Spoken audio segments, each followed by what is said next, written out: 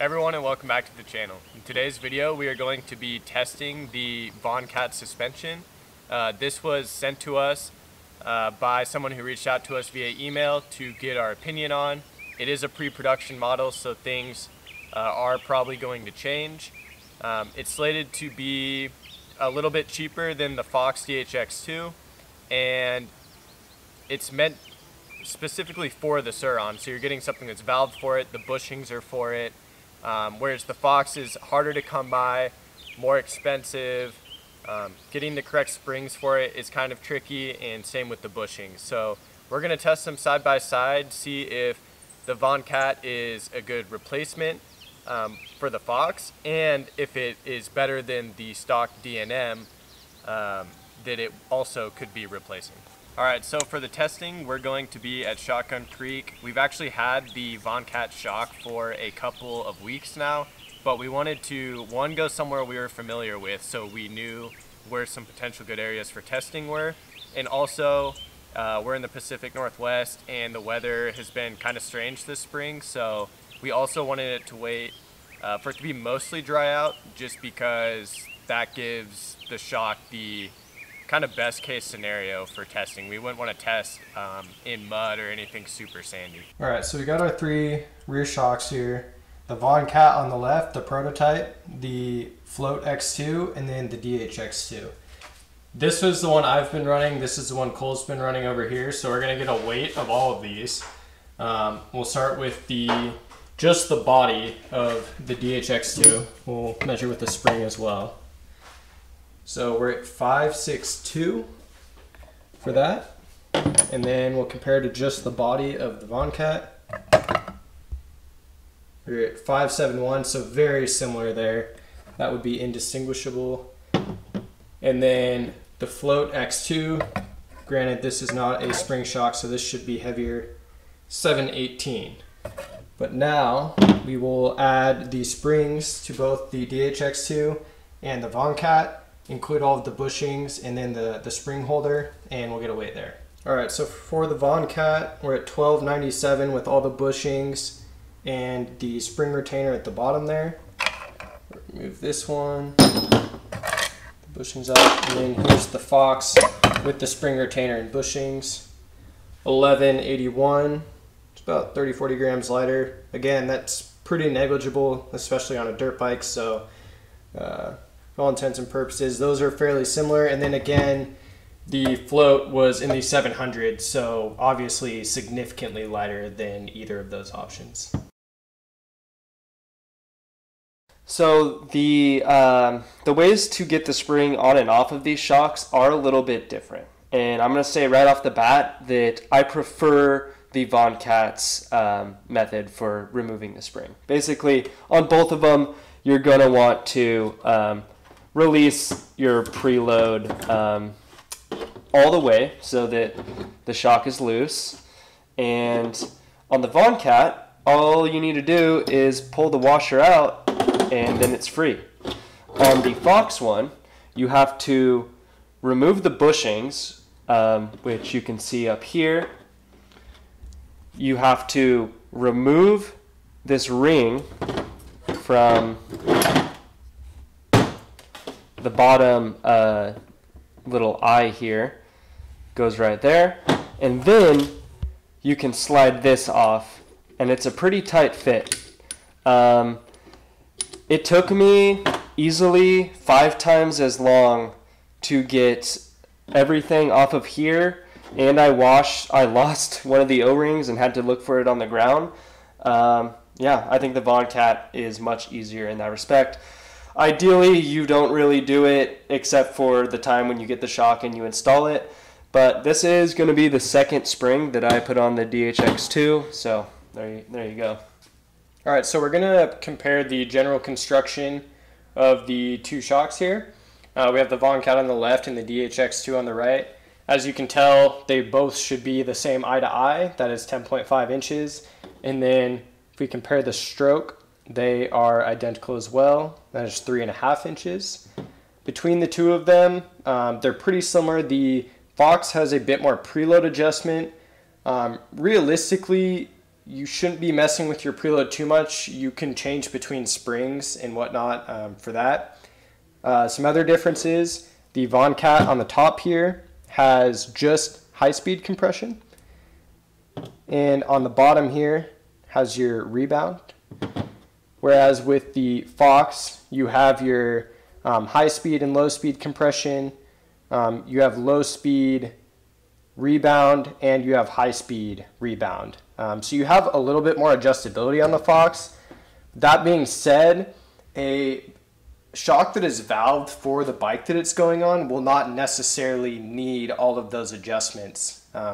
Sure, they're nice to have, but if you don't really know what you're doing, having those pre-valved to what they need to be already is perfectly adequate. Something to consider with the Fox shock is that there's a couple different spring types. You have your super light steel, which is the orange here, and then you have just your standard steel spring if you want to go above the 450 pound per inch spring rate. So that's something to consider. Me and Cole are lighter riders. He tested the 500 and thinks it's a bit stiff. So we're going to be moving to this one. And if you notice here, they're considerably different. We had quite the long email exchange with Fox, and they basically said, yeah, if you want to go above 450, you have to go to the 3.25 inch stroke that was part of the last generation of the Fox lineup. So you're not really getting a spring designed by Fox that's meant for this stroke length, which is 3.5. That being said, the correct one is 3.65. So the difference is you may run into coil binding depending on how much preload you have here, which just generally kind of stresses the shock and doesn't allow for maximum travel. With the Vonkat setup, here's the 450 spring.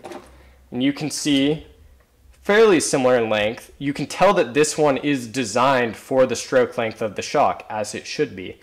So it's going to be a bit shorter than the 3.65 super light steel. And we do have a scale here. These feel very similar in weight. The standard steel Fox one feels heavier than the super light steel. So that's the difference there. For the Vonkat, you also can get a higher spring rate.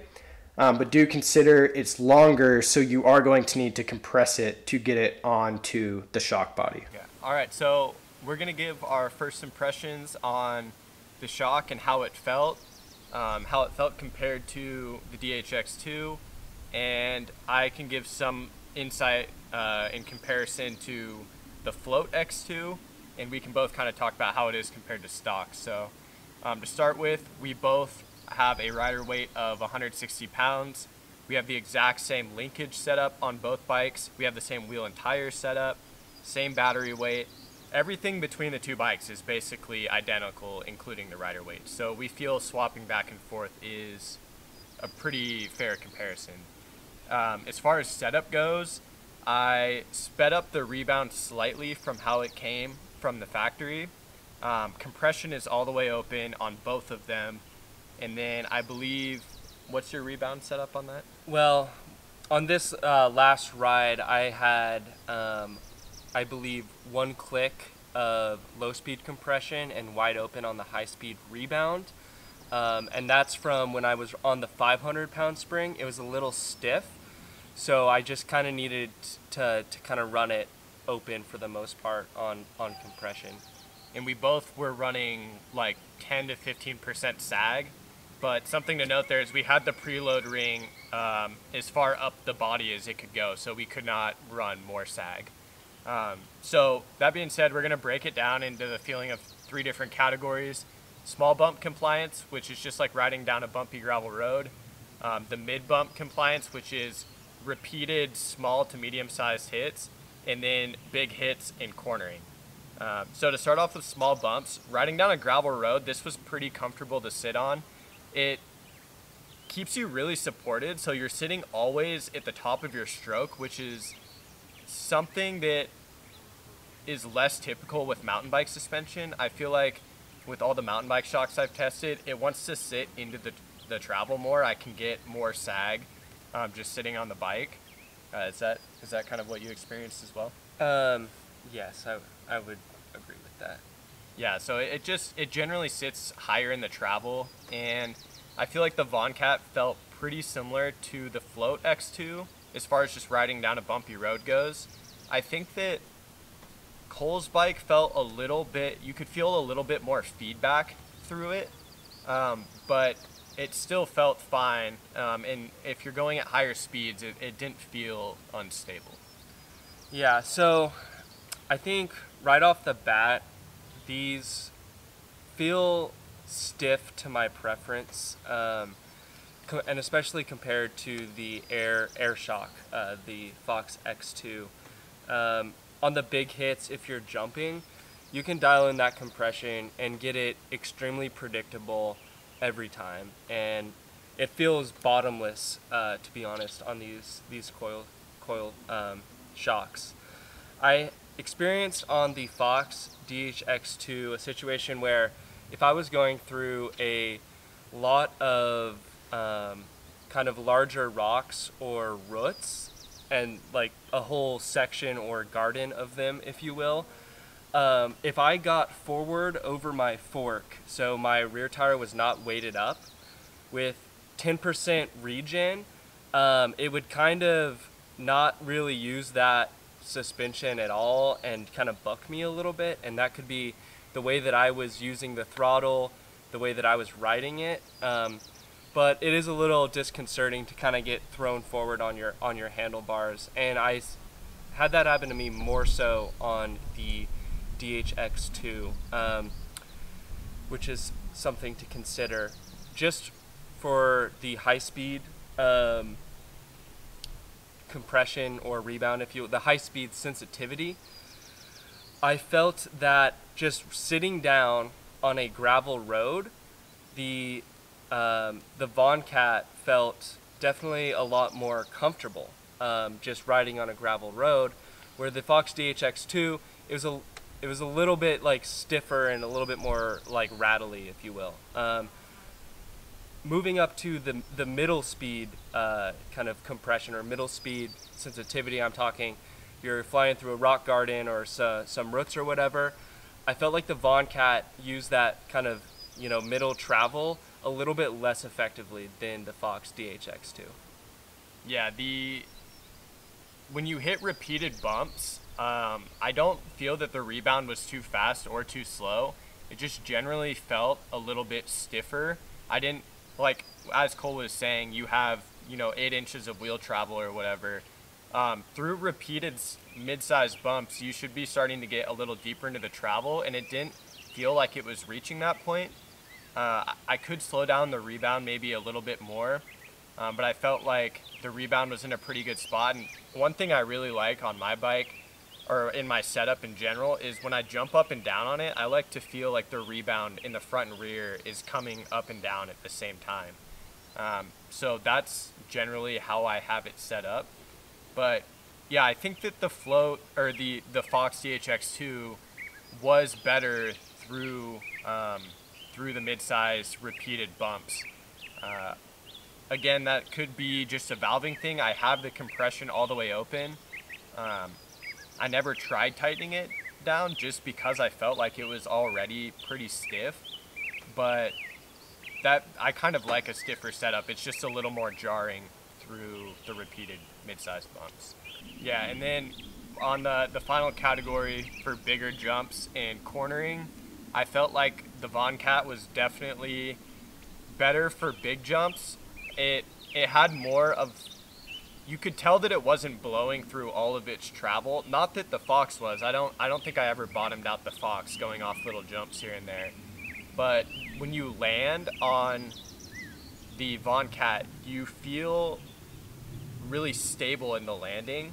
With the Fox felt a little bit softer, and when you are getting down into the travel, it feels a bit wallowy on landings, especially if you're going at a bit higher of a speed. So it kind of depends. If you're going through big bumps at slow speeds, I think that the Fox maybe feels a bit better.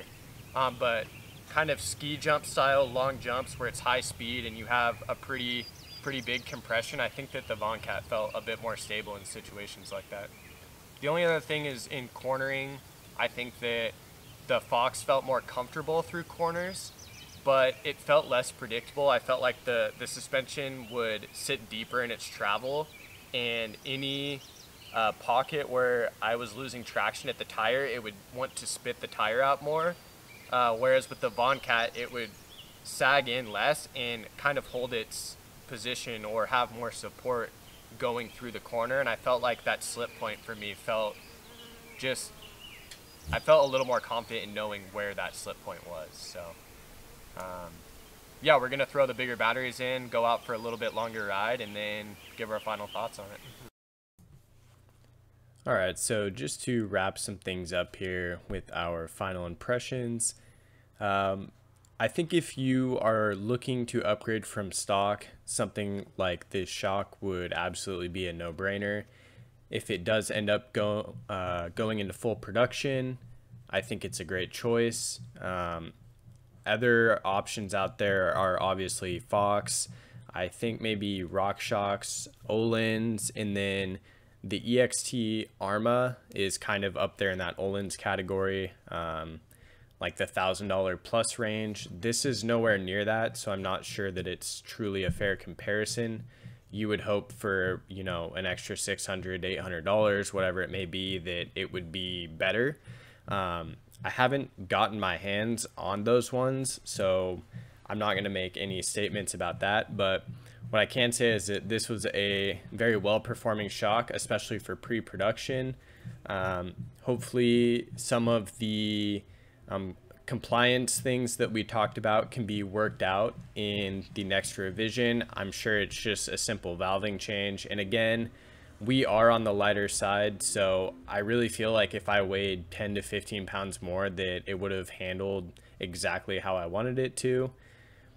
Beyond that, there's not much else to say that we didn't cover in our first impressions. Hopefully we get another generation of these and we can do some more in-depth testing, but for now we need to send this model back. And yeah, we appreciate y'all stopping by, watching the video. If you want to see more content like this, please consider subscribing. Liking the video always helps us out, and have a nice day.